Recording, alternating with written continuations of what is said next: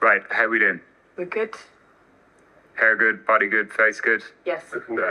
After the Paris Climate Conference, companies are under pressure from governments. Governments are under pressure from people to do something about carbon and climate.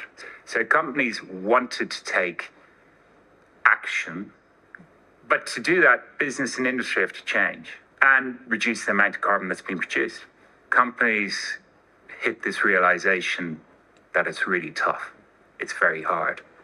That's when suddenly you saw kind of a boom in carbon credits.